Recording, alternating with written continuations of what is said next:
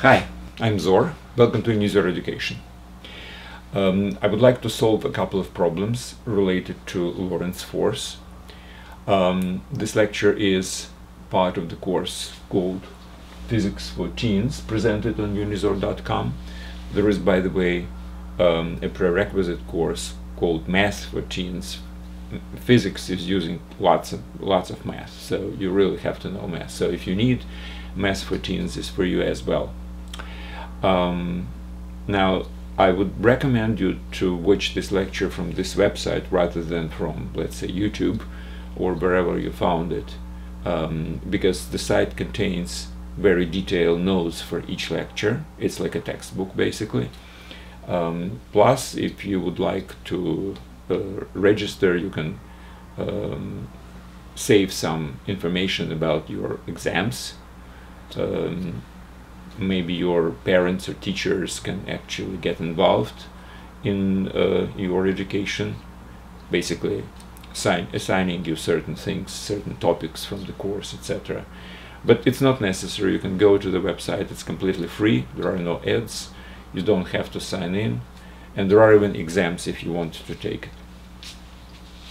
So we have three problems related to the Lorentz force.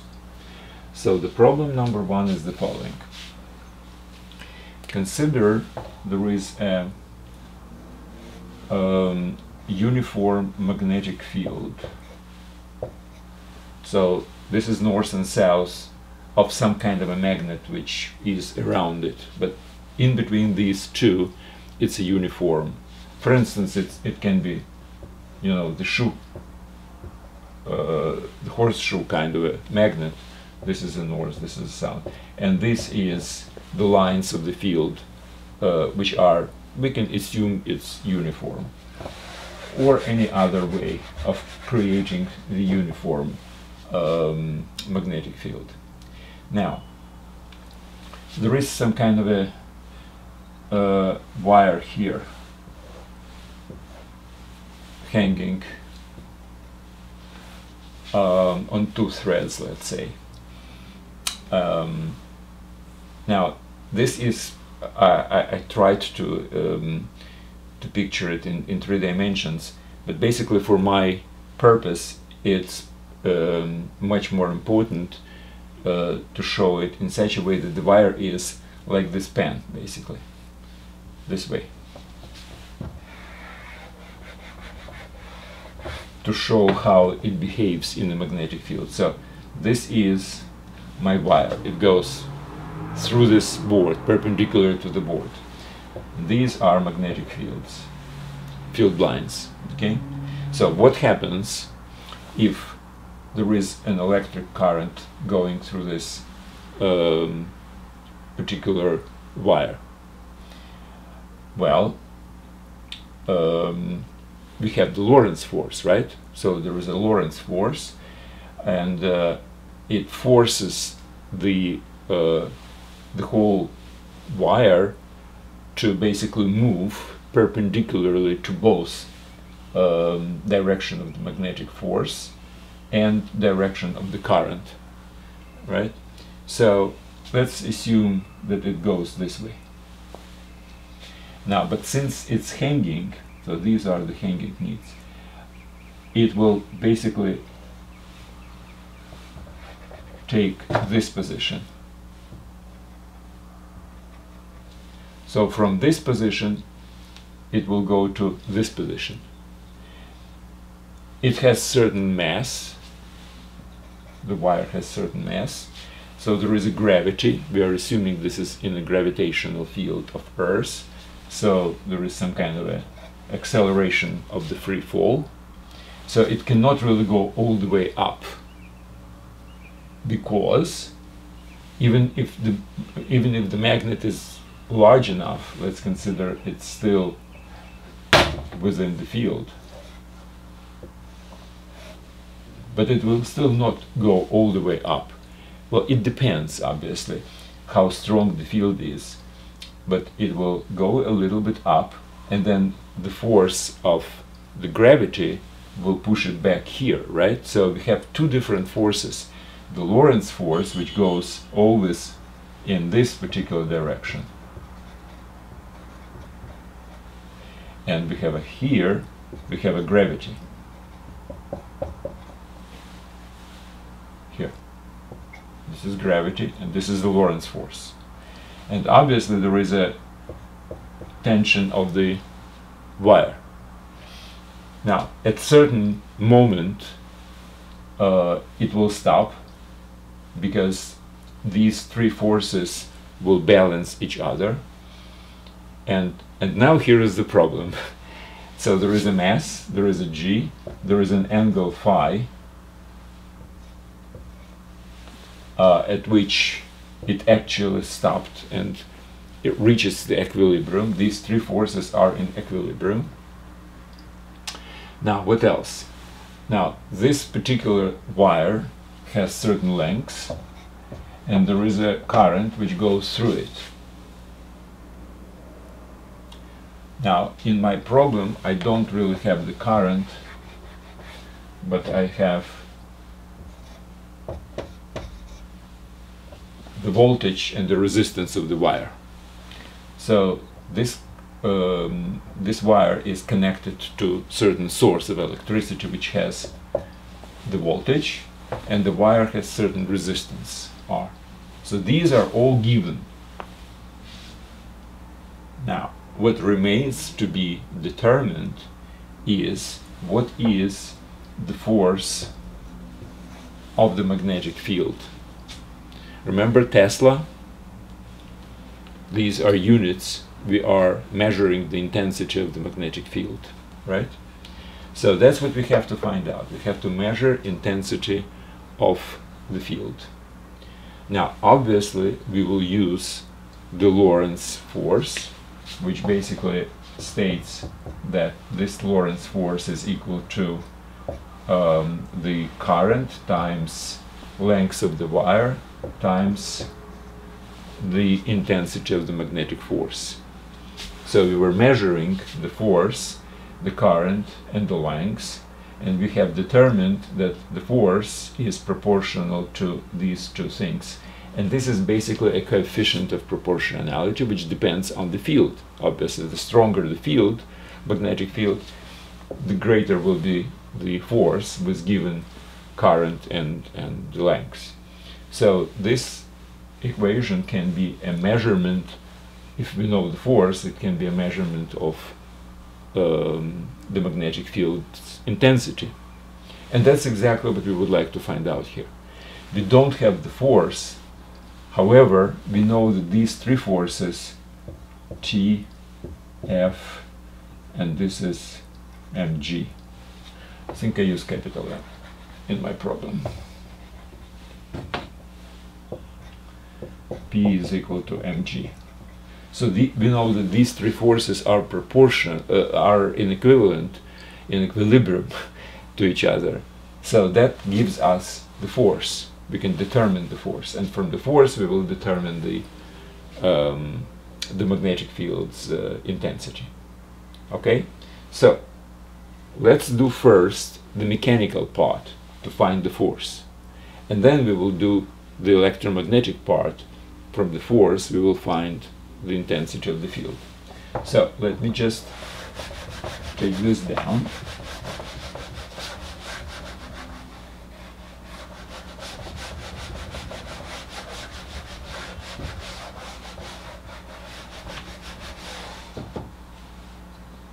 This used to be M. So this is our wire, and this is the angle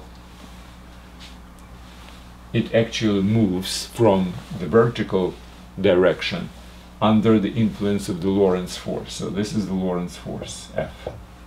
Now this is the weight, mg, and this is the tension. Now, and we know the angle phi, all right? And we know the mass, obviously. Well, that's what the force, the weight actually is. Okay, so how can we basically make all these inequivalent?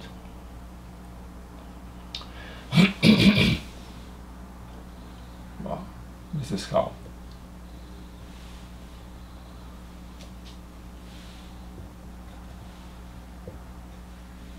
So if this is T, then to the left, this is phi, goes T times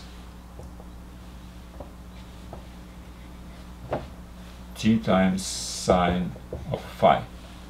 This is T times sine of phi. And this is T times cosine of phi.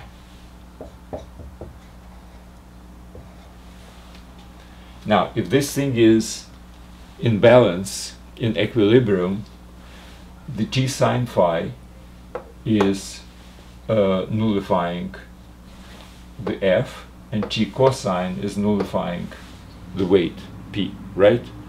So these two are equal, and these two are equal in absolute value, and obviously the direction is opposite, and that's why we have complete equilibrium. Well, that's basically enough to find the force. Here it is. So first, T is equal to mg divided by cosine phi, and if we will multiply it by sine, it will be the force phi, the Lorentz force F. We're talking about absolute value, right? So don't let's not use the vectors here. I mean, we know about the vectors. Vectors are opposite, so we're talking about absolute value. All right? So this is the value of the F, the Lorentz force. Now, from this, we can find the intensity of the magnetic field, right? So B is equal to F divided by I L. Now we can obviously use the law that I, the current, is equal to voltage divided by resistance, the Ohm's law, right? So it's the voltage, and resistance goes here way, and this is L. So from this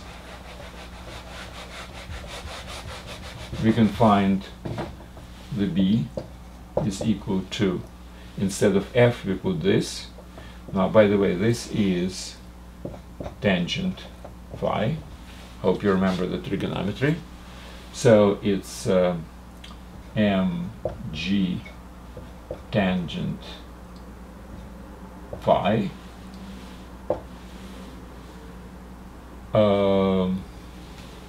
this is F, so times R and divided by UL. So all these variables are used in this formula, and this is the intensity of the field. Now let's just think about it, and how logical and reasonable the formula actually is. Obviously, if given the angle, the more massive our wire is, the more force we need to, more Lorentz force, which means the more intensity of the field we need to move this mass to this angle, right? Similarly, if angle is given, if it's not on Earth but on a Jupiter, for instance, the weight is greater with the same mass, right? So G would not be 9.8 meters per second square, but something else. So obviously on a Jupiter it requires more because the weight is more, so the force should be stronger, the Lorentz force should be stronger, and the field should have more intensity. Now, resistance. If resistance is greater, then the current is less, right? And obviously the less the current, the less influence the magnetic field has on the wire. I mean, if there is no current at all, there is no Lorentz force. So basically it should depend on the resistance. The greater the resistance, the more field we need to compensate for the weakness of the current. Now here in the denominator we have the voltage. Again, the greater the voltage was given other parameters, the stronger the current. and the stronger the current, the less magnetic force we need, because the interaction depends on both magnetic force and the current. They are, you see, proportional to each other. So if this is greater, this can be smaller to compensate.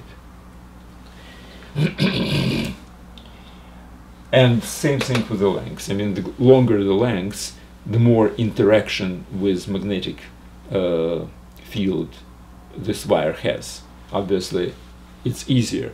So the greater this, the less this should be. Okay, that's basically the kind of explanation of this formula that really is reasonable. Oh yes, I forgot about tangent.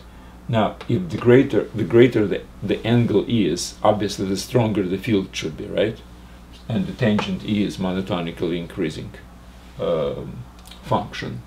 Well, in this case, from 0 to 90 degrees range. Okay, that's it for the first problem.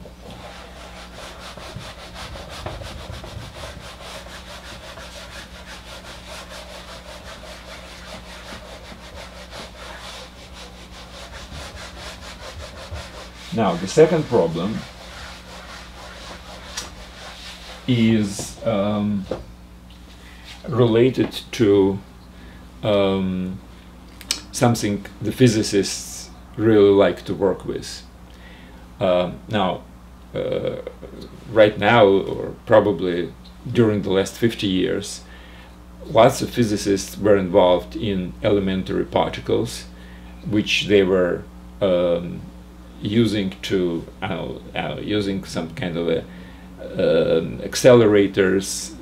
They were bombarding certain other elements with elementary particles, etc. So this is about elementary particles. Now I will simplify this, and then I will explain actually what kind of a relationship it has to elementary particles. Now consider you have a wire, and there is no current yet, but there is one specific point charge, Q, which is traveling through the wire with the speed v. Now let's consider that the wire has certain lengths, and the field, magnetic field, has certain intensity v, given. Now, my first question is not related to magnetism, it's related to electricity. If one particular charge going, like a point charge, like an impulse, if you wish. What is an impulse? Impulse is actually a point charge moving along the wire, right? So if this particular charge is moving along the wire, can we talk about equivalent direct current, which basically delivers the same thing, the same result?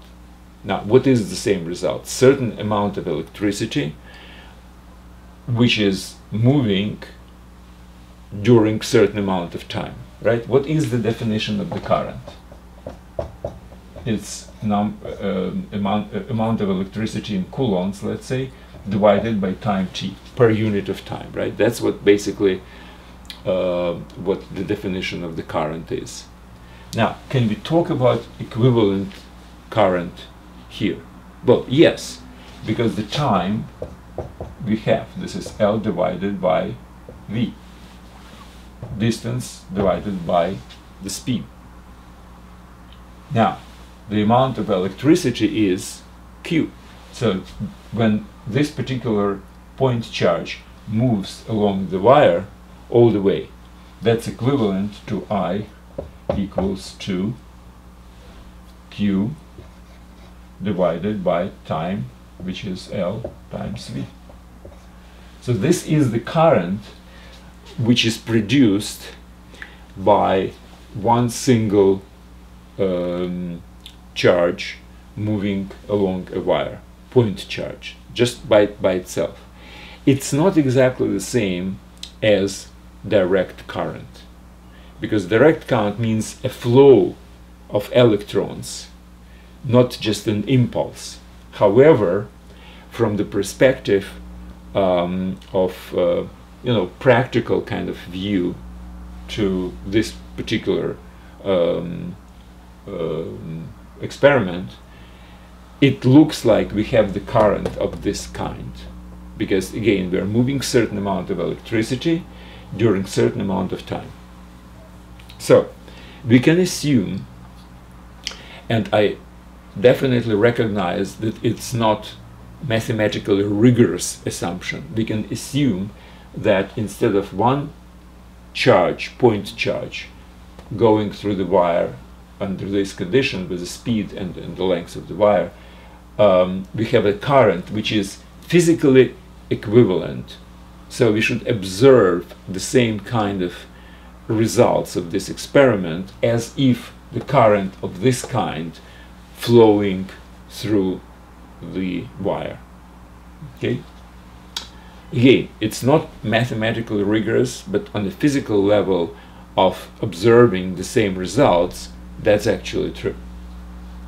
So, what is our problem now? So the first problem was determine the equivalent direct current equivalent to this particular situation, and the second problem is to find out what is the Lorentz force exerted on this wire. Well, that's simple. F is equal to I times L times B, right? Which is equal to, L will cancel, so we will have Q, V, B. So if one particular, let's say electron or proton, some electric particle, electrically charged particle, going through the magnetic field, forget about the wire now, L is cancelled out.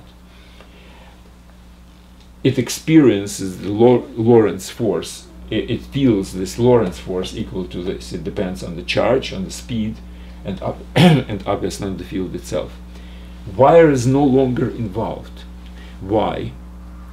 Well, because this Lorentz force, where is it applicable? If it's a point charge, it's applicable only to this local place where this particular charge is located at one particular moment.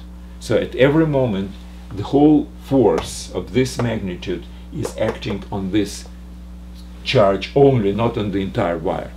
So that's what kind of a little deviation, I would say, from the classical excuse me, from the classical view on the Lorentz force. We don't have this wire with a direct current flowing, constantly flowing with the same speed through it. We have one particular particle carrying a charge, and now this force actually acts on this particular particle. So this is the answer to the second problem. This is the Lorentz force which we wanted to find out.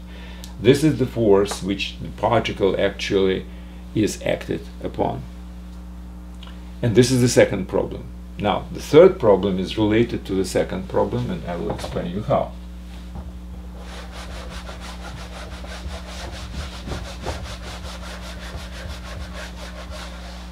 Now, let's forget about the wire. We do have a particle, and it just flows through the magnetic field. So that's an equivalent of the current going that way and magnetic field going this way.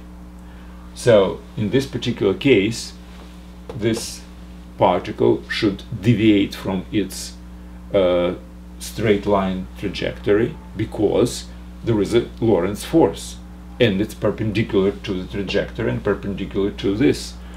So it goes to perpendicular to the board. Now I will change my view.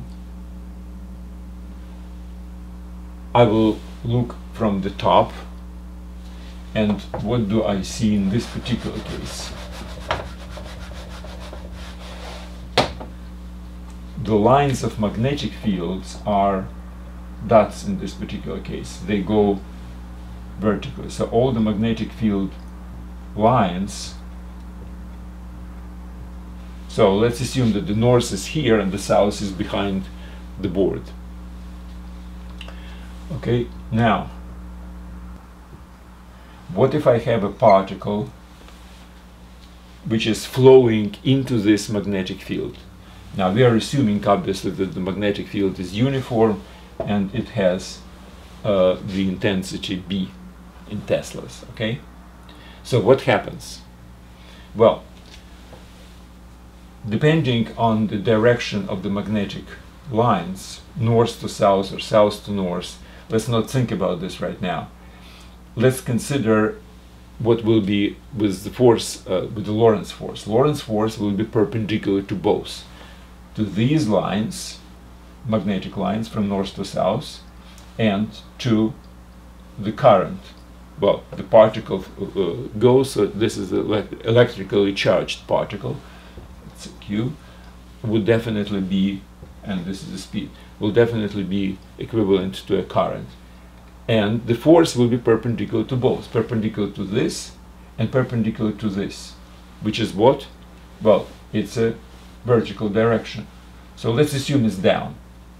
So if it's down, then it should curve, right? The force goes down. It's perpendicular to this and perpendicular to lines of magnetic field. Now let's just think about it. The force is always perpendicular to the trajectory, which means that at this point the force is this way. At this point the force is this way. Then it goes a little further and the force will be still perpendicular.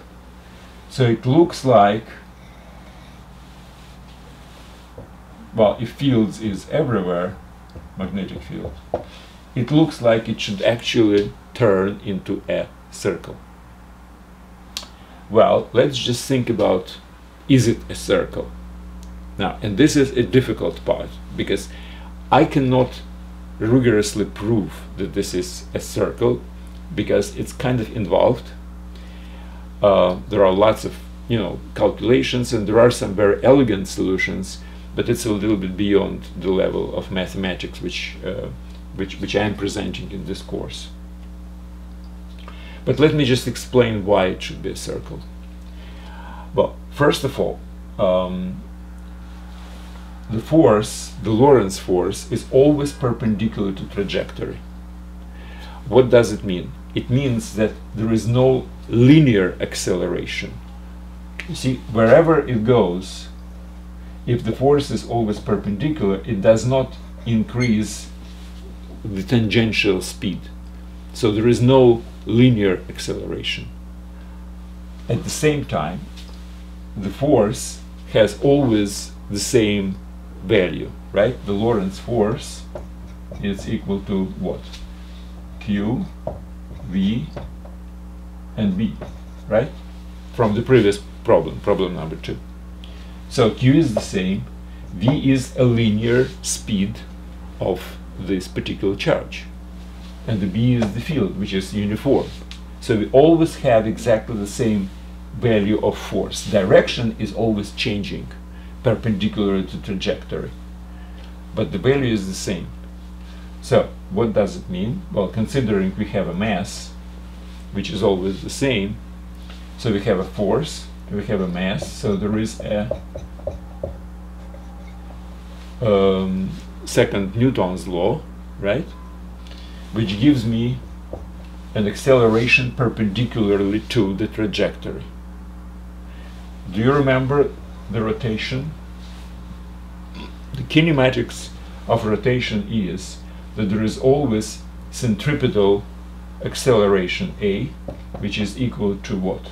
R omega square, or R, or V square divided by R. Omega is angular speed and V is linear speed, the same as this one. So we will use this particular thing. So A is a centripetal acceleration always towards the center and always perpendicular to the trajectory, right? Exactly the same as in our case. The force is perpendicular, the Lorentz force is perpendicular to trajectory, right? And it's constant value, constant absolute value.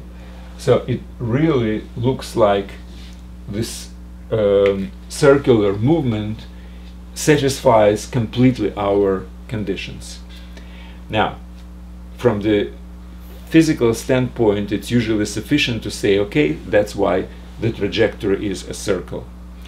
As a mathematician, I would say that's not exactly a rigorous proof, because maybe there is some kind of other curve in on the plane which also has the same properties, that the speed would be linear speed would be constant, and acceleration perpendicular to the linear speed would also be constant, but not a circle. Well, and this is exactly what the difficult part. To prove that there is no such curve is not easy. So just take my word. And there are actually a couple of websites which maybe I will put into the notes for this lecture that basically goes to a rigorous proof that the circle is the only thing which is possible. So we assume that circle is the trajectory. So trajectory, circle trajectory definitely satisfies all our parameters. Now, what is my question? My question is, what is the radius of this, given whatever else parameters we need? Well, the radius we can define from here, right? R is equal to v squared divided by a. We know v, okay? A, well, a is f divided by m. That's the second Newton's law. And f we also have. So what do we have? We have r is equal to v squared divided by f, which is q v b, and m goes to the top, b. M goes to the top, which is equal to mv divided by qb. mv is, by the way, momentum of motion. So the greater the momentum of motion, the greater the radius will be. So either the mass is very big or the speed is very big, and to turn it needs obviously greater radius. It will go more, a greater radius, if it's stronger momentum. Now, if charge is greater or intensity of the field is greater, the force will be greater, which actually rounds up the trajectory. So that's basically the kind of reasonable formula. And that's how they calculate what exactly kind of an accelerator we need if we would like to, let's say, accelerate one particular proton, for instance. So we know the q, the charge of the proton, we know the mass of the proton, and depending on what kind of a speed we need and what kind of a intensity of the magnetic field we can do, this will give us the radius. And the radius can be very big. I mean, there are some accelerators which have, you know, miles in the diameter, right? So that gives you the radius, how to build an accelerator, a cyclotron, all right? Okay, that's it for today. I do recommend you to read my notes for this lecture. Good luck. Thank you.